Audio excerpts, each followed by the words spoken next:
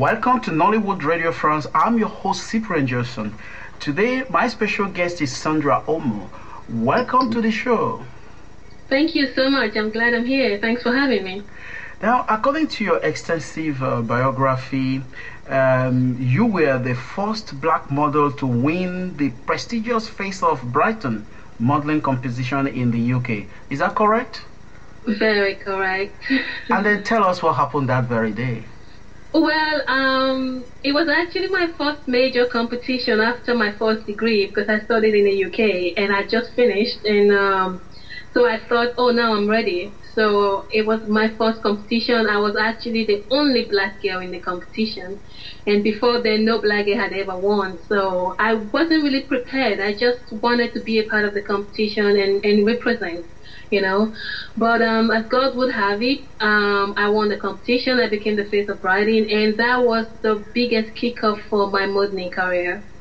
Now, so it was really amazing. Yeah, that is really amazing. But who inspired you to join the competition, or how did you come about this competition?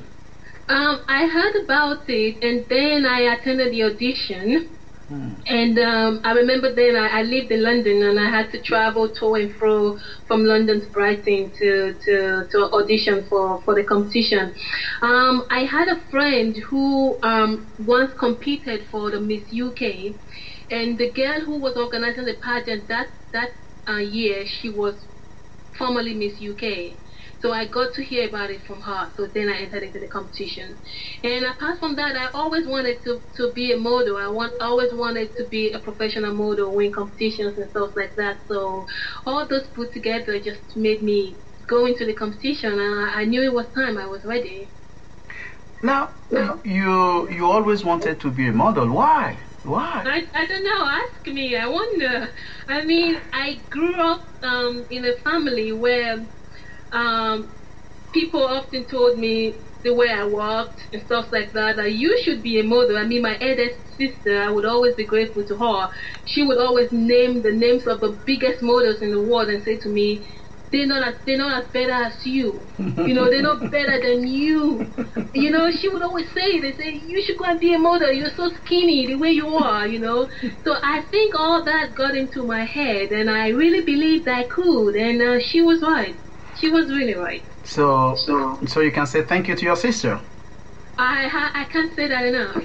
And she demands it every day. Oh, I think she's right. She's right. Now, the next giant step again was when you joined also the cast for James Bond movie in 2008. That's wonderful. My God. That is a feat I am still very proud of. I mean, I once had a friend tell me, even if I just entered that place just to eat, I would be proud of you. You know, because because it was really a big news in the whole of London, especially in Brighton, because don't forget I had won the Face of Brighton the previous year. Yeah.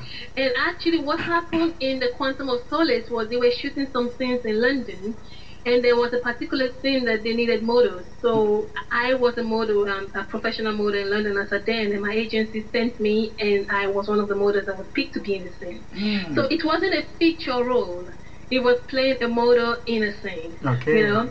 But there were a lot of photographers, a lot of pressmen there, and because I was a Face of Brighton, I got to do an interview with some of the pressmen who were there. Okay. But then when the article came out in the papers the following day, it had headlines like Face of Brighton is the next Bond girl.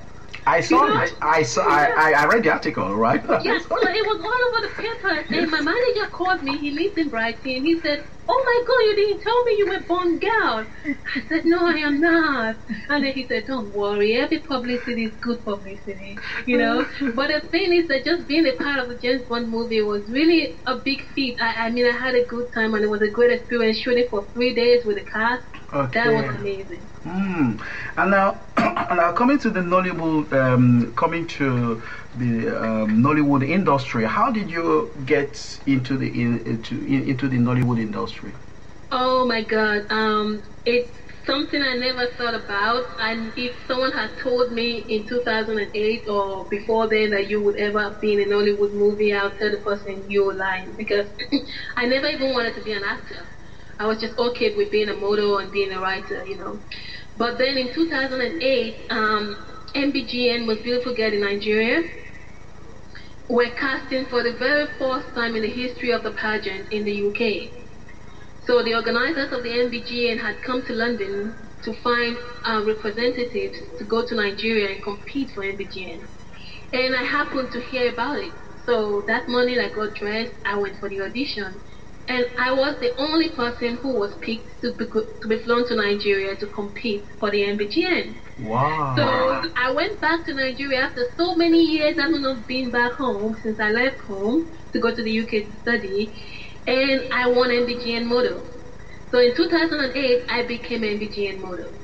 And when I got back to the UK, it was so big that I began to get invitations to be in Nollywood movies from producers. I even got a recognition from the Nigerian High Commissioner for the things I've done before. And then I began to think about Nollywood really. So it was since then that Nollywood began to come into my mind. But then I had to want to be an actor first. And that didn't come until 2010 when I shot my first movie in South Africa. So it was after then that I really got into Nollywood. Now, can you explain to our listeners what MBGN means, first of all? MBGN stands for Most Beautiful Girl in Nigeria. Okay. It's the competition that they send the Nigerian representatives abroad for Miss World, Miss Universe, Miss Tourism, Model of the World competition. So if you compete in MBGN, you become Miss Nigeria actually. You become the official Miss Nigeria to international competitions. And that's what every girl who has been to the Miss World or to the Miss Universe has to win at home before you can even get there. Oh, good. And now talking about the Nollywood movies, how many movies have you acted in so far, right? About 3 or 4 of them, because when it comes to Nollywood, I really want to be able to do something inspiring, and because I don't live in Nigeria, I kind of go to Nigeria 1, 2, 3 months, do something and come back. So it's not really easy to walk into the good stuff like that. So I did my first Nollywood flick, I think in 2011, late 2011, and so I've been in like 2, 3 since then. And one was a in the UK, and that was pretty good shooting in Lagos because Nollywood stuff I've been in, I've done it in Lagos. Okay. So about 3 movies I've been in so far. And then what role did you play in each of these movies? My first one, I played a supporting role to the main character. Okay. And the second one was just I played like a main role in a series of an episode of a particular series that has been aired in the UK. And the other one as well was also a supporting role. Can you give us the names of the movies? I remember the name because I can't remember the name of the series particularly, but I remember the name of I think one of them is called Royal First Class. Okay, Royal First Class. Yeah. So listeners, watch out for Royal First Class. Now, coming to Nollywood London. So, we're very curious, right? For you just coming from London to Paris, and people here also would like to know how the Nollywood industry is evolving in London. My question will be, are there cinema theaters showing Nollywood movies, and who are their audience in London? Oh, London is it's like a home for Nigerians. They're like, London is a Nigerian home actually. So when you talk about who the audience are, it's basically every Nigerian in the UK, and it's not just Nigerians. Let's not forget that when it comes to the whole of Africa as a whole, Nigerian movies are like the main thing. So now we move on to every Africa in the UK, and not just Africans, even non-Africans, because when you talk about the film industries in the world, you're talking about Bollywood, Hollywood, and Nollywood.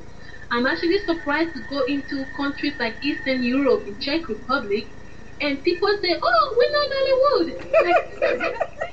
Even in countries like the Czech Republic, people are talking. I'm talking about Africa. I'm talking about Czech. Yes. I'm talking about have friends of mine from Puerto Rico, from Latin America said, oh, we're not Nollywood. You know, so it's not just Nigerians or Africans, it's the whole world coming into terms with Nollywood movies, you know. They may not completely understand it, but at least they know about it. So the audience is the whole world these days. And yes, there are cinemas showing Nigerian movies. These days you can actually buy a ticket and walk into a cinema in Nigeria and watch a Nigerian movie. There are premieres all the time. In fact, when a Nigerian movie comes out, there's always a premiere in a cinema in the UK. So it's really grand in the UK now. Yeah, but what we have now, we have so many premieres. Yeah. Yeah, but not.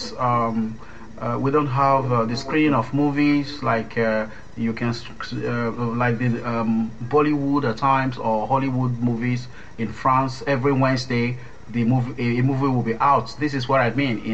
In the UK, do we have such a thing that every Wednesday, once a Nollywood movie will be out in a cinema theater? Is it there's happening? not such a culture like that right now, but we're not far from that. Okay. Not far from that at all. I think you can actually catch a Nigerian movie in the cinemas, but it's not like a culture thing like Bollywood or Hollywood. But we're not far from that at all.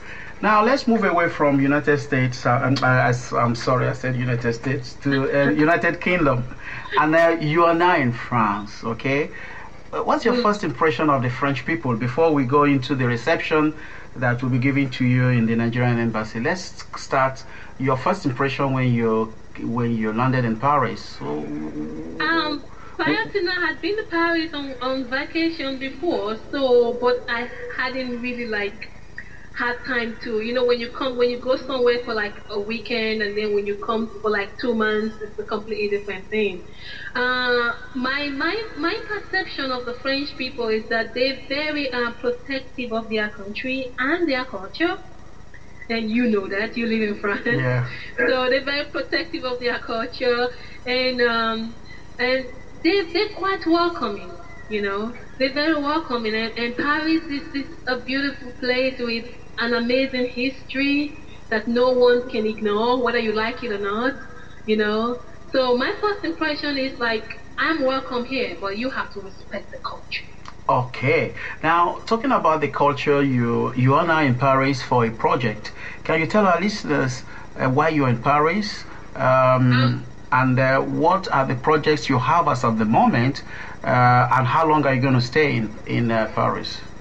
I'm going to be in Paris. I'm going to be between Paris and London to and fro because while I'm here, I still have stuff to do in London.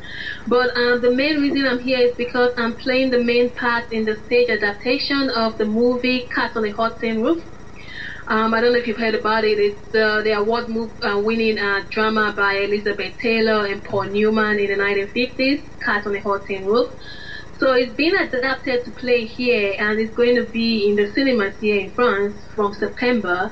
And I'm playing Maggie, which is Elizabeth Taylor's character.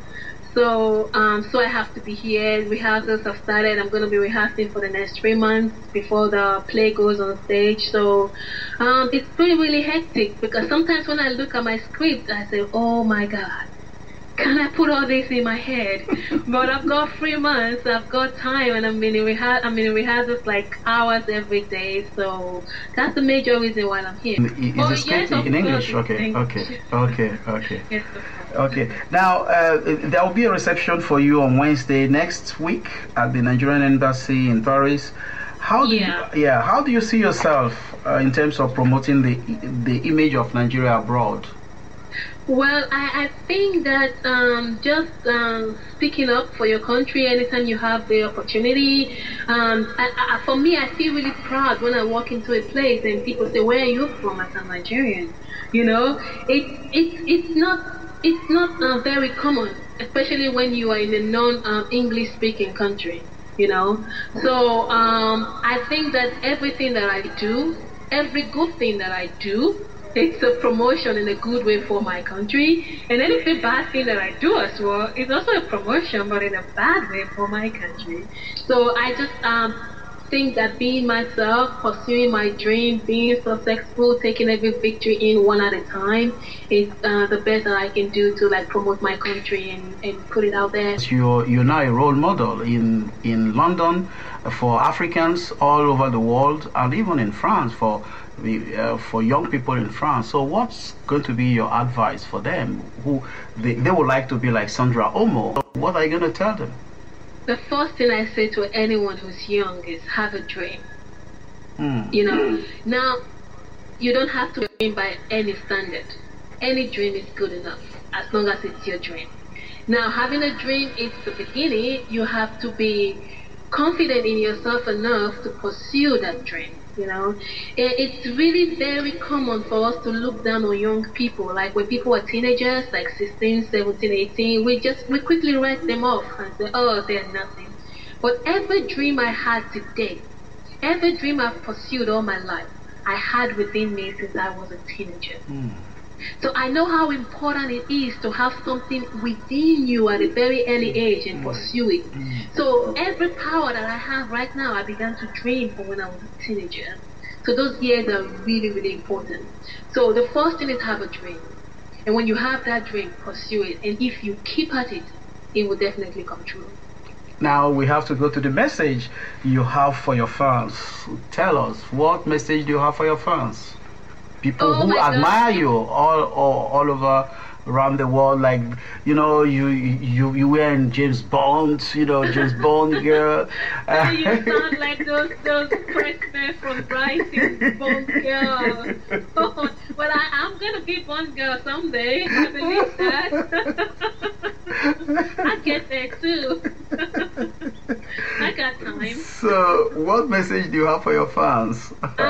I want to say a big thank you because first of all, I couldn't be here without God's blessing, and I realized that I have been really blessed. I have been put in places of opportunities at the right time, and I feel really privileged. You know, I talked about having a dream, but having a dream and then having the privilege and the opportunity to pursue that dream is also another thing. You know, so first of all, I'm glad for everyone who has seen me, doesn't even know me, and has supported me. You have no idea how good it feels. Like, I don't even know this person. They don't even know me, but they just support you. You know, it's the most beautiful thing in the world. So I want to say a big thank you to everyone out there who supports Sandra Omo for one reason or the other. And I want to say watch out for more news from Sandra Omo. I would definitely keep you aware, informed. And I want to say thank you again. I can't say that enough. And keep being behind me, keep being there. And I'm very grateful.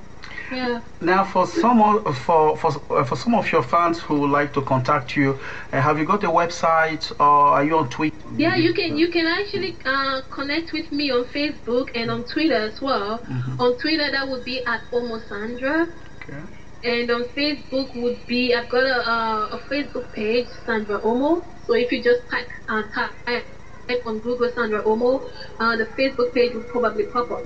But then you can go more specific and go Sandra Omo the One. Okay, so if you go Sandra Omo the One, because that's the name on Facebook, and it will pop up as well. So I've got a fan page on Facebook, Sandra Omo, and you can like that page, and then you can follow the page for more news, or you can go on Twitter at Omo Sandra, and you can always get more news from there. Thank you very much, Sandra Omo, for this conversation. Thank you. Bye.